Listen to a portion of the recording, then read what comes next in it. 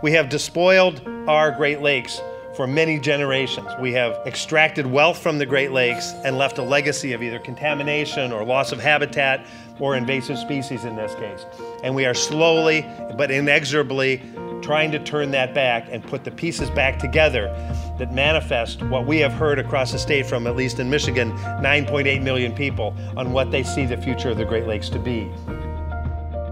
The Little River Band of Ottawa Indians is right on the shores of Lake Michigan. And thankfully, my forefathers, our forefathers, when they were thinking about what they wanted to protect, it was the water resources.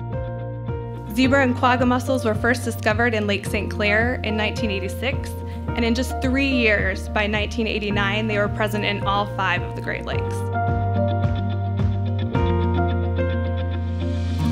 In the ecosystems, the mussels filter a large quantity of the water, which impacts the algae that tends to grow in the water body. The mussels can selectively feed on the native beneficial algae while selectively rejecting and thus allowing the negative microcystis and blue-green algae to become more prolific.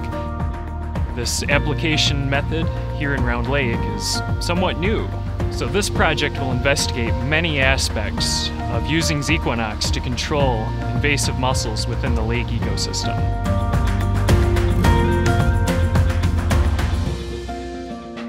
1,000 microorganisms were isolated and tested, and 1 showed activity against the dracaenid mussels. A remarkable discovery, and that's the way nature is. Quite remarkable at being able to find something that's sitting there in nature that just is that selective against the dracaenid mussels and doesn't harm anything else.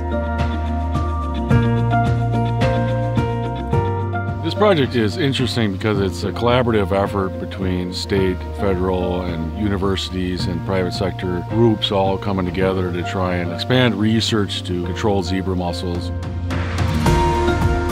For the application to be successful, we're hoping to find that we're not really seeing a change in the pattern of emergence with insects.